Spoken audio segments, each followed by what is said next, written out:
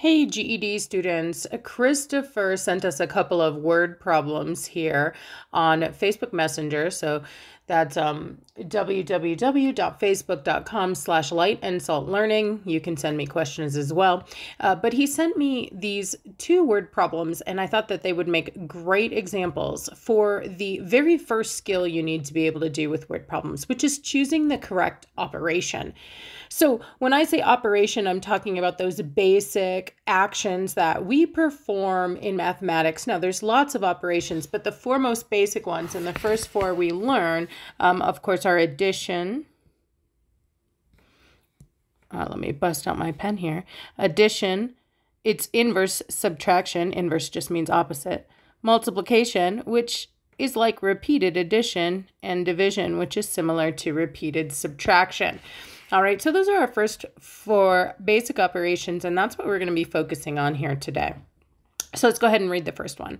It says, the Murakamis have $2,350 in their checking account and $12,315 in their savings account. How much more do they have in savings than they do in checking? Okay, so first thing I want to do with the word problem is really focus in on what are they asking me to do or to find. So let's go back and read that question. How much more do they have in savings than they do in checkings? Here is the thing they're asking us to find, how much more. And they're really asking us to compare the size of these two things. But there's two different ways to compare. They can ask you how much more, or they could ask you how many times as much. So let's just really quickly look at kind of a bar graph of these two numbers to show you what they mean by how much more. And you don't have to do this on your test, okay? I just want you to have a visual example of what I'm doing. So if you look at their checking account, they've got about $2,000 there. So like the bar would go like $2,350. Okay, and that's the checking account. But if you look at the savings account, they have a lot more, right? Way up here, it's like $12,000. And this phrase, how much more, is an interesting phrase because when you say how much more, you're actually comparing the two. You're comparing the size difference here. So when I look at how much more, I'm looking at this piece I don't have. Like if they were equal, how much more would it take to make the checkings equal to the savings? I'm looking for this piece. A lot of students see the word more. They've memorized, these keywords. They say, oh, look, more, I should add. But no, I'm not saying give me so much more. I'm saying how much more do I have? I want to find the difference between the two numbers. If you've spent any time with me watching my videos, you understand that difference is subtraction. To find that size of the piece that I don't have, I'm actually going to have to take the bigger number. So in this case, that's my savings, $12,315, and subtract out the smaller number, $2,350, to find the space between them, how much more one number is than the other. And of course, when you're on the GED, you would have a calculator to do these simple calculations whenever you have a word problem. If you're taking one of the other high school equivalency tests like the TASC or the HiSET, you might not get a calculator, so you might want to practice this calculation by hand. But I get $9,965 more. That's the amount of this space. Wonderful. All right, let's look at another example he sent. Now, this one's the same basic idea, but we're stepping it up a notch. So let's take a look. It says the flight from Cleveland to Raleigh is 569 miles. However, if you fly from Boston to San Francisco, the trip is 147 miles less than 5 times the distance of the other flight. Whew. Okay, a little more complicated. Find the distance between Boston and San Francisco. So once again, let's go straight to what we've been asked to do or to find. They asked us to find the distance between Boston. Oh, you know what?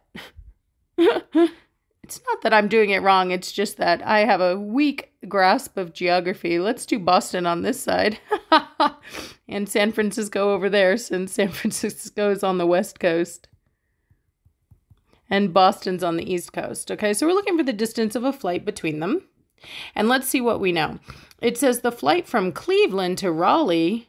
Cleveland is Ohio, Raleigh is North Carolina. Y'all can just see that I really struggle with geography. 569 miles. I have an excuse, guys. I grew up in Hawaii, so I'm way better at naming the Hawaiian Islands than I am at than cities on the mainland. All right, and then what else do I know? Okay, if I fly from Boston to San Francisco, okay, I know something about the Boston to San Francisco trip. I know that it's 147 miles less than 5 times the distance of the other flight. Okay, so I know the distance of the other flight is 569 miles, but the two flights aren't equal. What I see is that from San Francisco to Boston, it's 5 times as long, but not exactly 5 times as long. It's 147 miles less than that. Okay, so super important here. Less than actually means just subtract this number. So like 147 miles less than means I'm going to take 147 miles away from something. So away from what? Well, the thing that comes next. It says less than 5 times the distance of the other flight. Well, that's nice because they say times. I know exactly what they mean when they say times. 5 times means multiply the distance of the other flight. And that's not an unknown. I know how long the other flight is. The other flight is 569 miles. So 5 times that distance, but it's not exactly that. It's 147 less than that. So then after I do that math, I'm going to take away 147. And I'll write it correctly, 147 miles from that. Okay, so let's do that. So 5 times the distance of the other flight, and we do the multiplication here first, is going to be 2,845 miles. But I don't have exactly 5 times. I have 147 less than that 5 times. So now I'm going to subtract the 147 out. So minus 147, and I get that the distance between the two cities is 2,698 miles. And again, I was using my calculator because I know whenever I'm on the GED, I get a calculator with my word problems. Again, if you're taking the task or the HiSET, you might want to practice your work by hand. All right, if you have any questions about this or any other GED math topic, be sure to drop it in the comments. If you want to practice this skill, and I highly recommend you do, go hit up the word problem unit of the crash course, and the very first lesson is called Choosing the Correct Operations. And like I said, if you don't have this skill mastered, you're going to struggle on any high school equivalency test, okay? Interpreting word problems is a huge part of the GED, of the task of the HiSET. And then finally, I just want to thank everybody who supports my work on Patreon, my patrons who do monthly donations, and then of course on Cup of Coffee, those who buy me cups of coffee. You guys are really funding the work that I do, and you make this possible. So appreciate you. Happy learning.